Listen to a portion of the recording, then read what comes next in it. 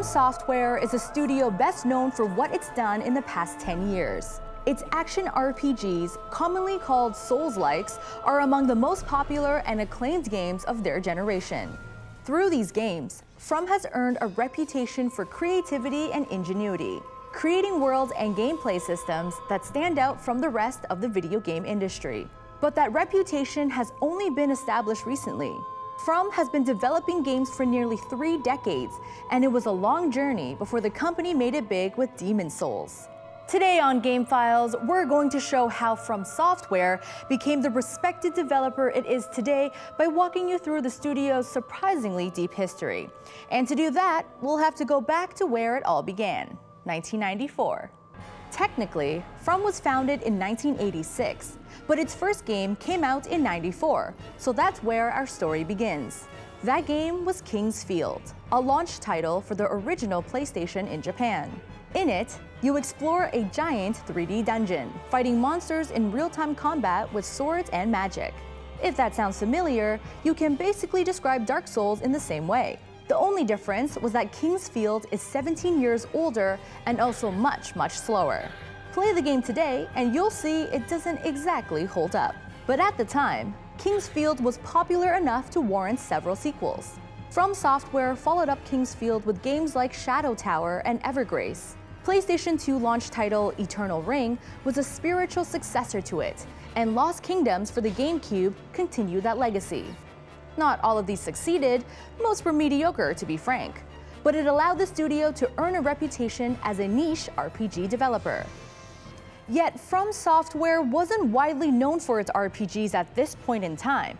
In fact, it was a completely different genre that made FromSoftware a name in the industry: mechs. FromSoftware's first game that wasn't King's Field was 1997's Armored Core, a mech action game that was the perfect fit for Japanese audiences. It wasn't the first mecha game, but it did allow players to customize their mechs, or cores as they're called, and fight with them in big 3D worlds. That wasn't something other games in the genre were capable of, which meant Armored Core quickly became the mech game to play. And for the next decade, FromSoftware's specialty was all things mecha. Armored Core sequels followed with each new console, and there were plenty of original mech games that were developed outside that series. Frame Grid, Murakumo, Armored Mech Pursuit, Chrome Hounds, Another Century Episode, the list goes on. Point being, it was in mechs where FromSoftware first made its name. I'd also like to take a moment to highlight one game, Metal Wolf Chaos, which is perhaps the only video game that lets you play as the President of the United States of America. Outside of the Armored Core series, the studio was content to experiment with new genres every now and again. It tried to make a big-budget Final Fantasy-style game with enchanted arms, which landed with a dud. And Otogi was an action series inspired by Japanese mythology that remains a cult classic to this day. FromSoftware's biggest game, however, was still to come. The studio was successful in the late 2000s, but they hadn't yet created a huge hit. So when the studio got to work on a new RPG for the PlayStation 3, it had no expectations that the game it created would cement FromSoftware's place in video game history. Demon's Souls was an RPG designed to evoke classic video games, which were notoriously difficult and where death meant the loss of everything. But beyond its difficulty, the game featured a morbid, decaying world that allowed players to leave messages for each other, including how they died. Levels were intricate, monsters were deadly, and there were far too many ways for players to build their character. It took a while for Demon's Souls to get noticed.